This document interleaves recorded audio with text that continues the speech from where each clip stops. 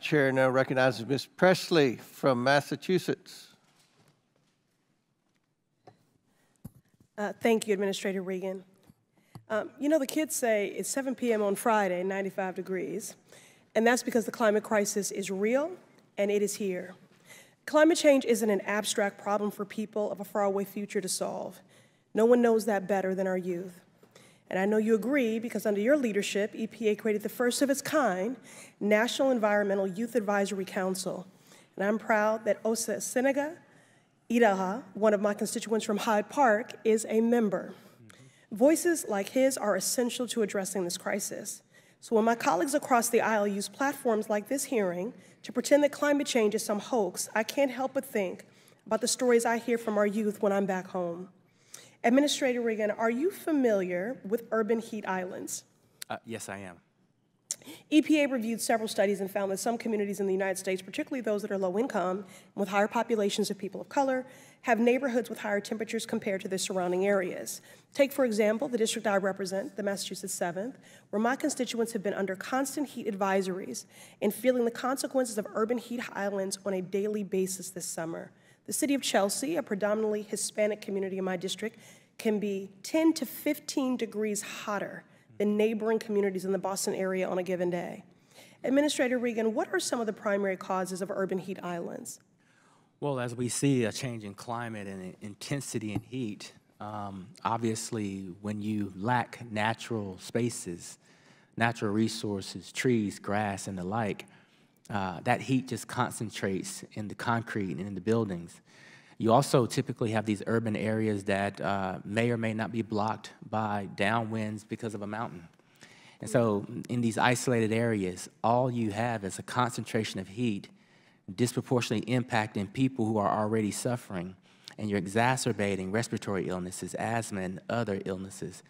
And so we've been working hard, especially thanks to your leadership and the President's leadership. And you look in the Inflation Reduction Act, that provides grant resources for cooling centers, for safe havens for our elderly or for our children to go to if they are living in some of these urban areas. It's 10 to 15 degrees more in your state. It's 10 to 15 degrees more in Atlanta.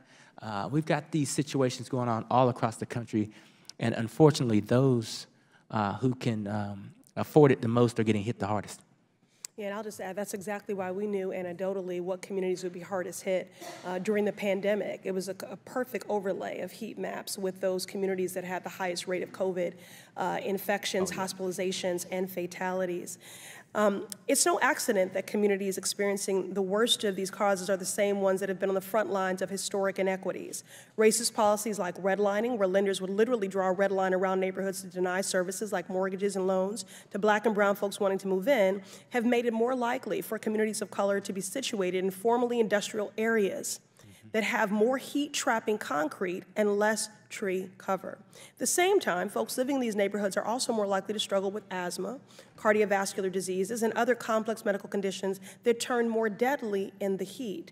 In 2023 alone, we saw a record 2,300 people died due to excess heat, a figure that is considered an undercount by experts. So yes, environmental justice and health equity go hand in hand. The Biden-Harris administration has recognized this by delivering $2 billion in funding to climate justice community change grants. Administrator Regan, how will these new grants help communities like those that I represent in the MA 7th address the health risks associated with heat islands? There are significant opportunities, and the good part about it is that these solutions don't have to come top down. They're coming from the bottom up. These communities have had these solutions, and if they have more access to solar energy, they won't be afraid to run their air conditionings, but the bills will be lower, and they'll be healthier inside. Like I said earlier, if they can invest in cooling centers and have safe havens and safe places for their constituents, your constituents to go, that's a game changer. They've also, many cities have thought about creative things like painting the tops of buildings and with reflective light that push that heat back, or thinking about what type of material they use for their sidewalks. There are a lot of innovative ideas by young people, by people who have been thinking about this for a long period of time. They're competing for our grants, we're giving them the resources, and they are creating solutions for their communities. Thank you. I look forward to continuing to work with you, Administrator Regan, and the Office of Environmental Justice and External Civil Rights to protect these investments and ensuring communities have the resources they need to address these threats. Thank you. I yield back. Thank you.